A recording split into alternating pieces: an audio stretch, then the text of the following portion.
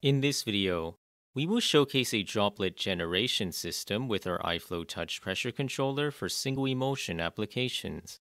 Our droplet generation package includes PTFE tubing, air tubing, reservoir kits,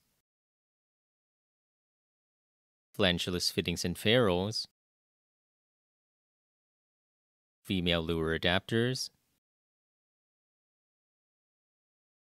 liquid tubing adapters and plugs, and a droplet generation chip.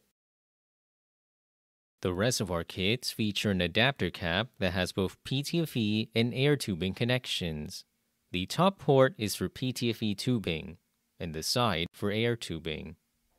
The air tubing connects with the female lure adapter, while the PTFE tubing requires flangeless fittings to connect to the cap.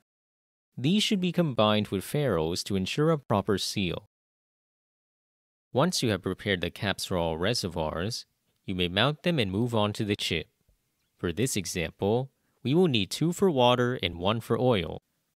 PreciGenome offers various droplet generation chips. This one is capable of both single and double emulsion. Depending on the design, you may need lure or mini lure adapters. Whichever chip you use, connect the PTFE tubing to the appropriate channel inlets and plug any unused outlets. For small volume production up to 0.5 milliliters, PreciGenome offers a separate microfluidic mount. This model uses lure reservoirs which connect directly to the chip. You may connect them to both outlets and inlets. Don't forget to plug any unused outlets. The top ports of this mount connect to air tubing directly, so PTFE tubing is not required and dead volume is much lower.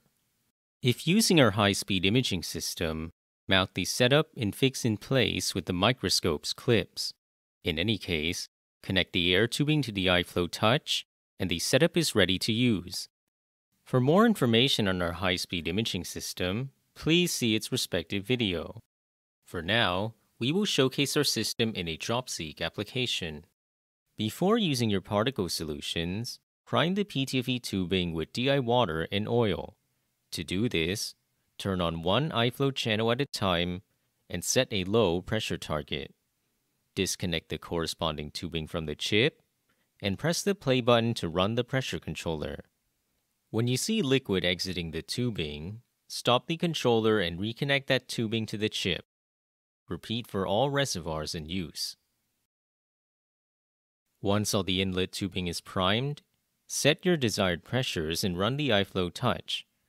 Now is a good time to tune your pressure and adjust the imaging system's settings, like focus, zoom, or shutter. When you are ready, stop the controller and replace the aqueous reservoirs with your desired solutions. Ensure your solutions are uniformly suspended, and do not reprime the PTFE tubing.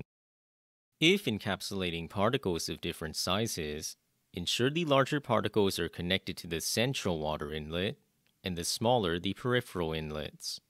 Run the pressure controller again and pay attention to the imaging system.